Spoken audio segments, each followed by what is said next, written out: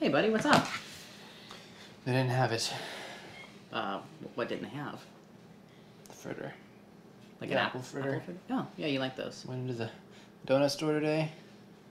I asked them, and they were out. I mean, did you order something else? Yeah. Oh, thank you. You got me a coffee. It was free. Oh. I don't even like coffee. So I came here to ask you. Yep. What can you do? About them being out of apple fritters? Yes. I do have What apples. can you do? Yeah. Well, I mean, I was gonna whip up some pancakes for breakfast, but Could you somehow make an apple fritter? into a pancake. It's amazing.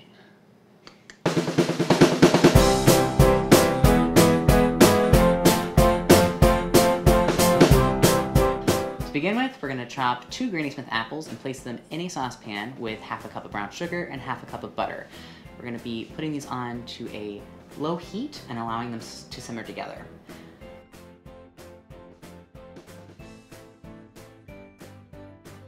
At the same time, we're going to be putting 3 tablespoons of butter in a small pan and allowing that to melt.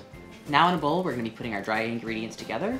We're going to be putting 2 cups of gluten-free flour, 1½ teaspoons of xanthan gum, 2½ teaspoons of baking powder, and half a teaspoon of baking soda. 1 tablespoon of cinnamon. And the last thing we're adding into our dry ingredients is a teaspoon of Himalayan salt. Once we whisk this together, we're going to set it aside and start working on our liquid ingredients. In a bowl or a large measuring cup, we're going to be putting 2 cups of milk, and since I don't have any buttermilk here, but I want to be using it, I'm going to be adding in 2 tablespoons of vinegar to make my own. To this, I'm going to be adding, well, a generous amount of vanilla. I'd say right about a tablespoon of vanilla, and 2 eggs. Just whisk this together, and then incorporate it into your dry ingredients. Once we have our liquid and dry ingredients incorporated together, we're going to be also adding in that melted butter that we had set to the side. And now to this, we're going to be using a slotted spoon to separate the chopped apples from the brown sugar butter mixture. Once you have your apples and butter mixed in, lightly grease your griddle and you can cook away. Alright, so we've got all of our delicious ingredients together, and in theory these will turn into, some delicious pancakes. So let's put them on the griddle and see what happens.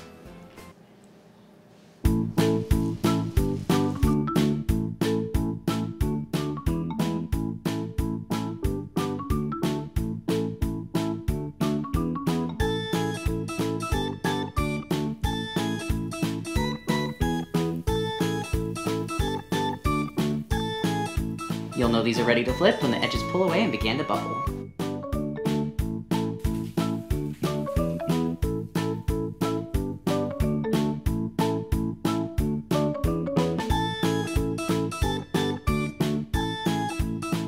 And there you have it.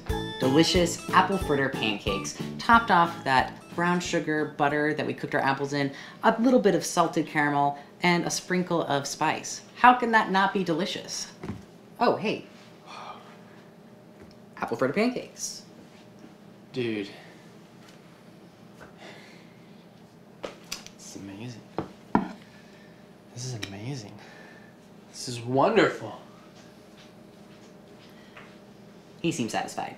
If you give him a try, don't forget to leave us a comment below, and don't forget to click subscribe. Until next time.